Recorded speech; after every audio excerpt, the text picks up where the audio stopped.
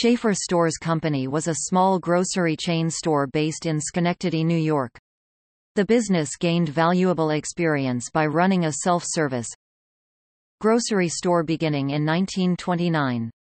Schaffer's first supermarket, called Empire Market, opened in 1933.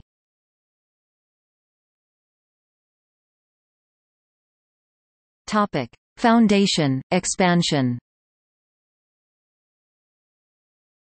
The business was founded by Henry Schaffer (1890 December 16, 1982). A native of Poland who came to Schenectady in his youth, he lived in Schenectady at the time of his death from leukemia.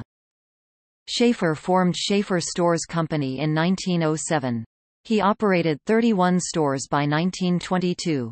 In 25 years the firm grew to include 185 stores in the Hudson Valley, Mohawk Valley, and western Massachusetts.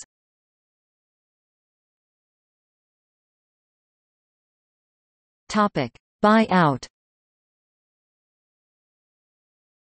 The chain was acquired by Grand Union Supermarket in June 1958 for approximately $8 million.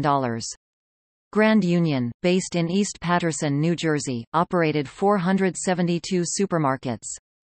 At the time Schaffer ran 41 grocery stores, the majority of which were supermarkets.